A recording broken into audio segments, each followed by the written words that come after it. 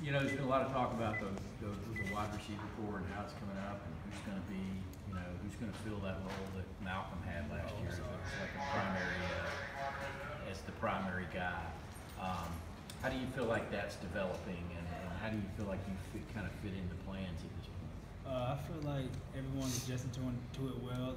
Every person in our receiver core has a different talent that they could bring to the group. So, and I feel like everyone is learning how to use us in different aspects of the game. So I feel like it's going fine, and we're not letting that get our head in it.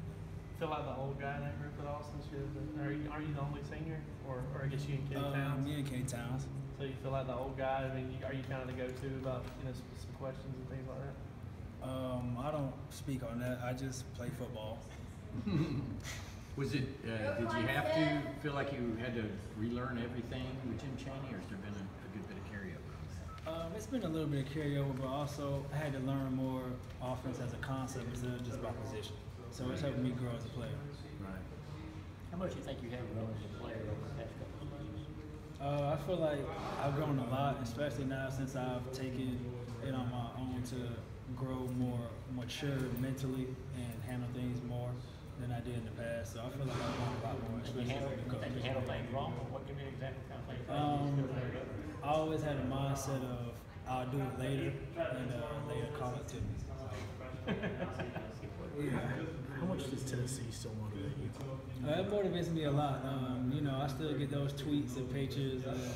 You know, at first it's heartbreaking, but then you know you can't let your past carry you down too much. So you gotta let the past be the past. What did you do to kind of rid yourself of thinking about it, letting that be the sole motivation? Well, when you get all the type of tweets that you receive from fans and Tennessee fans, you know, you read it and then you watch the play and then you think, how could you have done it differently? And then once you attack practice, you always keep that in the back of your mind. And then, you know, if you ever drop something, you brush it off, and you also discipline yourself with push-ups or jump machines or trying to rerun that play so you don't leave it out there, leaving plays out there on the field. What have you taken away from all that? I mean, you are a grizzled senior. You've played a lot of football now, and obviously you're also a human being, so you can't be perfect. But I mean, as an athlete, you don't ever want to make a mistake or not make a play that was there for the making. So I mean, kind of what's been the takeaway?